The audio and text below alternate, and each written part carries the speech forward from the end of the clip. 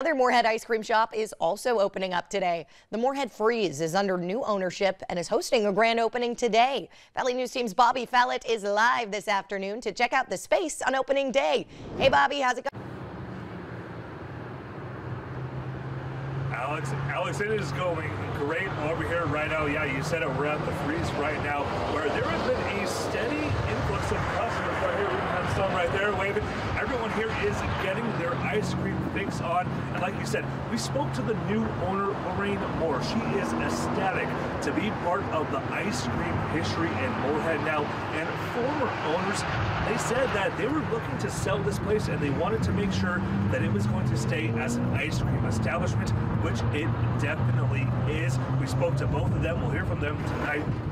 Also, Alex, we spoke to the very first customer who waited in line to get some ice cream, the first one of the 2024 season. So we will also hear from them.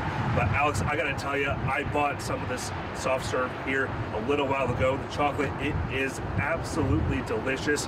I'll do my best to see if I can bring you and one of our producers, Jordan, some as well. But reporting live in Moorhead at the Freez, Bobby Fallett, Valley News Live. You better bring back some ice cream, Bobby. Thank you so much for that live report.